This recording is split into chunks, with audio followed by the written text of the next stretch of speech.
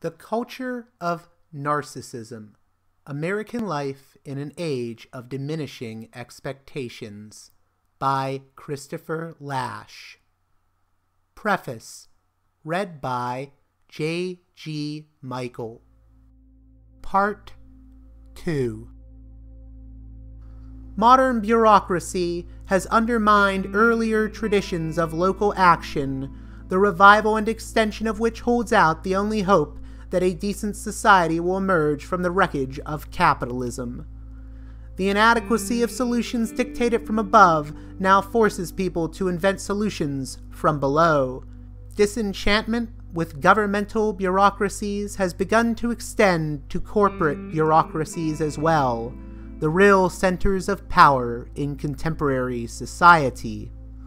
In small towns and crowded urban neighborhoods, even in suburbs, men and women have initiated modest experiments in cooperation designed to defend their rights against the corporations and the state.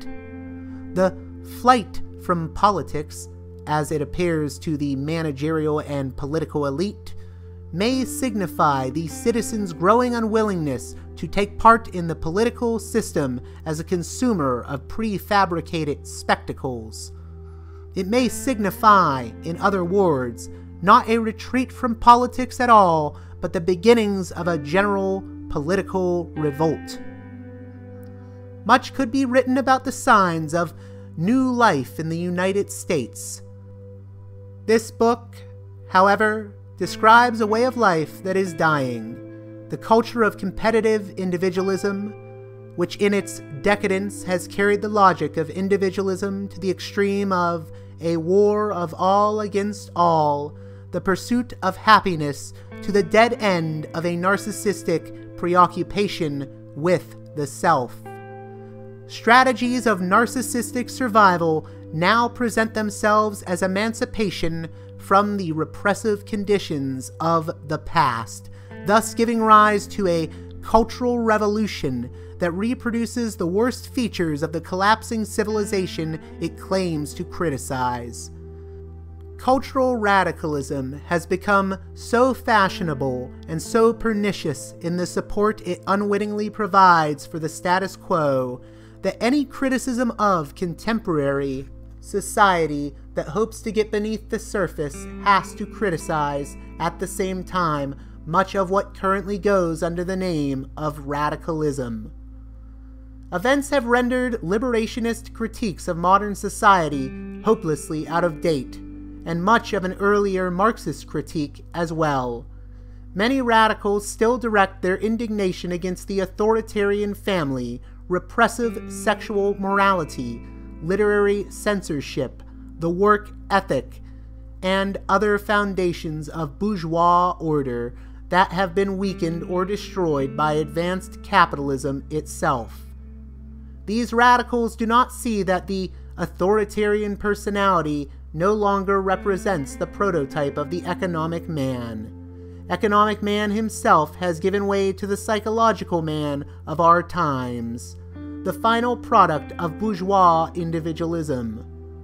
The new narcissist is haunted not by guilt, but by anxiety. He seeks not to inflict his own uncertainties on others, but to find a meaning in life. Liberated from the superstitions of the past, he doubts even the reality of his own existence. Superficially relaxed and tolerant, he finds little use for dogmas of racial and ethnic purity, but at the same time forfeits the security of group loyalties and regards everyone as a rival for the favors conferred by a paternalistic state. His sexual attitudes are permissive rather than puritanical, even though his emancipation from ancient taboos brings him no sexual peace. Fiercely competitive in his demand for approval and acclaim, he distrusts competition because he associates it unconsciously with an unbridled urge to destroy. Hence, he repudiates the competitive ideologies that flourished at an earlier stage of capitalist development and distrusts even their limited expression in sports and games. He extols cooperation and teamwork while harboring deeply antisocial impulses. He praises respect for rules and regulations in the secret belief that they do not apply to himself. Acquisitive in the sense that his cravings have no limits, he does not accumulate goods and provisions against the future in the manner of the acquisitive individualist of 19th century political economy, but demands immediate gratification and lives in a state of restless, perpetually unsatisfied desire.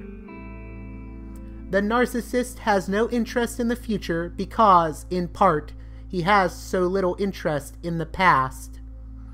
He finds it difficult to internalize happy associations or to create a store of loving memories with which to face the latter part of his life, which under the best of conditions always brings sadness and pain.